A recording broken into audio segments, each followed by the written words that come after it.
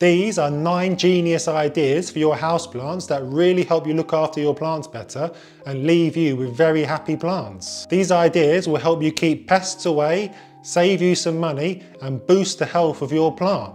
Who doesn't want that?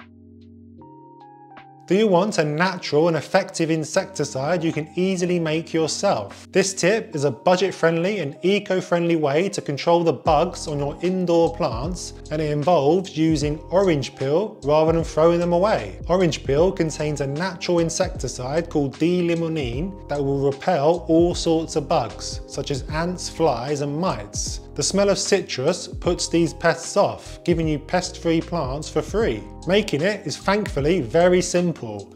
Take the peel of about 5 oranges and boil in a saucepan with a cup of water for 15 minutes. The compounds in the orange peel will leach into the water, leaving you with a mixture that will deter pests. Let the mixture cool and then strain into a spray bottle. Use the mixture to spray the foliage of your plants to keep pests away. Did you know you can use the cinnamon powder in your kitchen for 2 cool plant hacks? The first is using it as a control against fungus and rot on the stems or roots of your plant. If you have a part of the stem that is rotting, then cinnamon can be used for damping off fungus. Cinnamon can also be used as an effective control against those pesky fungus gnats. The reason for this is because cinnamon is effective at destroying fungus, which is a key food source for the fungus gnat larvae. Once you disrupt the food source of the larvae, you disrupt the life cycle of the gnats and the population will die off. All you need to do is lightly sprinkle the cinnamon on the surface of the soil of your infected plants. Smells great too. Just make sure you use pure or true cinnamon. This is a purer and stronger type of cinnamon and will work better against fungus gnats. Are you going away on holiday anytime soon? Are you worried about how you're going to water your plants while you're away? Well, the next genius idea is to make use of used plastic bottles, such as those 500ml Coke bottles, as a drip irrigation system while you're away. This is something I use on my more precious plants that I know will need some water while I'm away. Take a used plastic bottle, carefully pierce the cap with something sharp and insert a cotton bud into the hole. This will stop the water coming out too quickly. You're effectively making a drip irrigation system. Next, you want to grab a stick of some kind and tape it firmly to the bottle. Fill the bottle with water, put the cap on and insert the stick part into the soil so that the water can drip into the soil slowly. Easy peasy.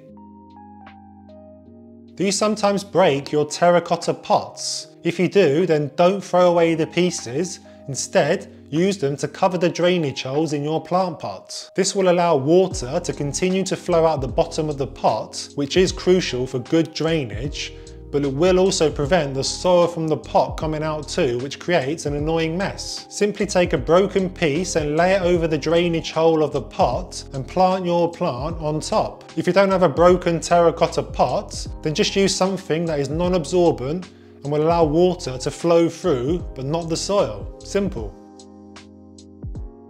If you propagate plants regularly like I do, then you're probably using rooting hormone to help with the rooting process. This increases the speed and success rate of rooting cuttings. Well, did you know that you can use honey as an effective rooting hormone instead? The reason honey works as a rooting hormone is because it has antibacterial and antifungal properties that protects the cuttings from pathogens that then allows the natural rooting hormones in the cuttings to stimulate root growth. So take your cuttings, dip the ends into some honey and plant in the soil like you normally would. You should have roots quicker.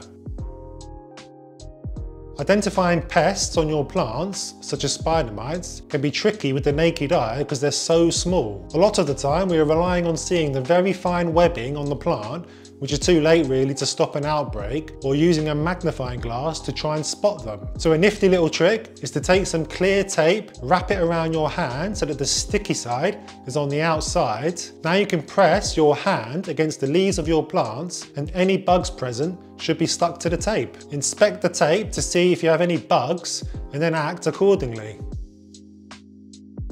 If you have a wood burning stove in your house, then don't throw out the ashes.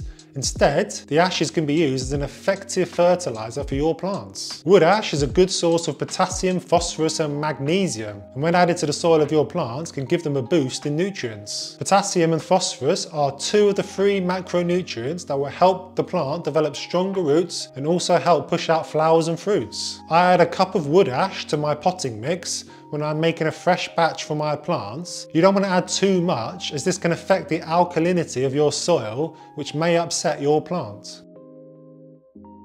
If you have lots of baby plants or cuttings that you are growing out, then it can be really useful to increase the humidity around those plants. Doing so helps the small plant grow stronger and develop into a larger plant. A really cool hack then is to take a used 2 litre or larger plastic bottle and cut the bottom off with some sharp scissors. Keep the cap on and place the bottle over a small plant or cutting. Here you've essentially created a microenvironment for your plant with high humidity. Within a couple of hours, you'll begin to notice condensation on the sides of the dome, so you know it's working. Take off the dome every couple of days to give the plant some fresh air and keep an eye on the watering. But other than that, you're good to go.